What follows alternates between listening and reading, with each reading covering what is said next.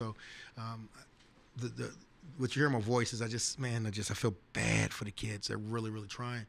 They're really trying, and it's just all day today. All I kept thinking about when will it come, and if it comes, will we handle it? We every time just rears its head. Will we handle it better? Will we handle it better? Well, again, we didn't handle it better again today, and it's been 9 straight probably games that this has happened to us, where you get that 2 or 3 or 4 minute stretch, and we just you got to sit at timeout. I saw their eyes in the timeout that it was just you know so questions. Inexperience. And then what I mean by inexperience is not about age. It's about being in these situations before. This group with this team hadn't played together, and so they're inexperienced playing with each other. Then they're inexperienced. I've got two guys that at the end of the game, and as well as they're playing, Christian was a 4 at Rhode Island last year, played not one possession of point guard. Then Tashawn brings it up, didn't play one possession of point guard at the place he was at. So we're playing guys at positions that, especially at end of games when you're trying to win, you know, and so that's part of the growing pains. Not having that true point guard that we need to be able to do that. Um, so I saw some things I really liked today. I saw some things I liked at Houston, man. And the thing is, man, we're battling. The kids are fighting. It's just eating me up inside. I can't tell you how bad it's just eating me up inside right now. You mentioned not having the point guard. You got Glenn Rose picked 2 different guys clean twice when you still had Yeah. the ball and a chance. Yeah. And really just Well, it started before that. We were trying to run. We kind of have what we call our when you got a 3 or 4 point lead. Basically kind of run a double ball. It's kind of not even a delay, but it just gets the ball over, and we never even came off of it. And so. So that's just tough. I mean, the kids are devastated. They really are, and I'm devastated for them. But as I told them, we'll look back on this, and it'll be a blip on the screen. I walked in today, and my son flew into the game today, and he reminded me. He said, "Remember my freshman year when we won? We lost 9 out of 10, and how it was a struggle." And I said, "Why are you telling me that?" But he said, "What was the great part about that is he said that same group was a halfway from going to the Sweet 16. So that again, I know what I'm doing here. I know the purpose for this, but going through it is never easy, and it's never easy for the kids. And so, so we'll keep going. We'll keep going. So. Because what do you do to sort of keep the kids? Yeah. Kids what do you kind of say to them? What's your message? Well, it was harder today than any of them, but we just talk about we move on. It's that no one feels sorry for us, and we move on. And as I told them, it hasn't been a game that we haven't been in. The problem is we've played 27 minutes, we played 32 minutes, we played 35 minutes. We haven't played a complete 40 minutes, and so now it's so mental right now that I can't even tell you. I can see it, all of a sudden get the free throw line. It's short, and so it gets mental. Guys taking shots, and all of a sudden we've been getting back all game, and then we don't get back. It's the little things, and so.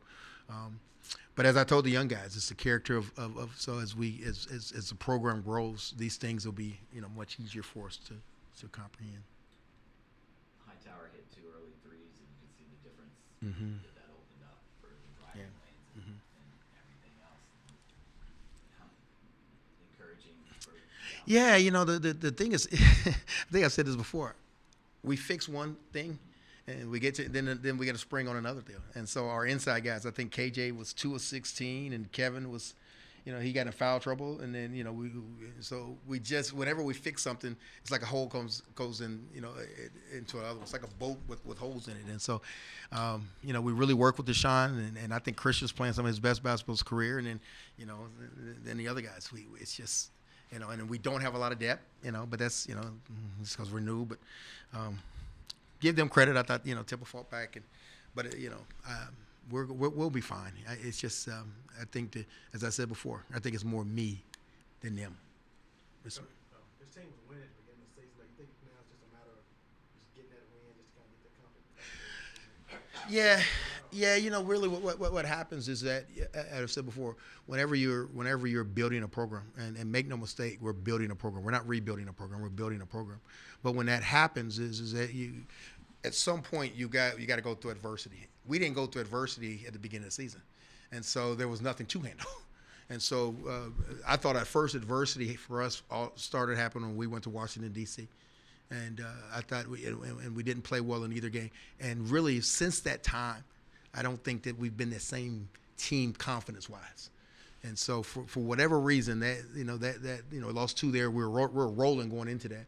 And then I thought we came out of it a little bit, beating Cincinnati here, but it's and that's part of it. And then the other part of it is leadership, and it's not poor leadership. It's just you got to understand, not one guy led his team a year ago this time. And so when everything is new and you're playing at this level, these are the things that I will say this. I would be more concerned if this was an effort issue. I'd be more concerned if we just flat out don't have any talent at all. The way we're playing and we're in every single game gives me encouragement.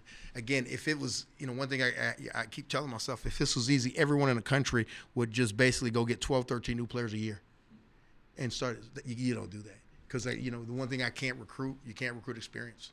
And you can't recruit some of the things that you have to go through. And so to answer your question, we had to go through that.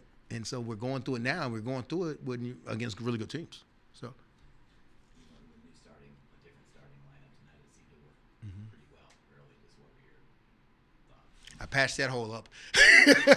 I patched that hole. The other hole didn't go. So, but it's again. I know I can see what's going on, and I know this is going to be.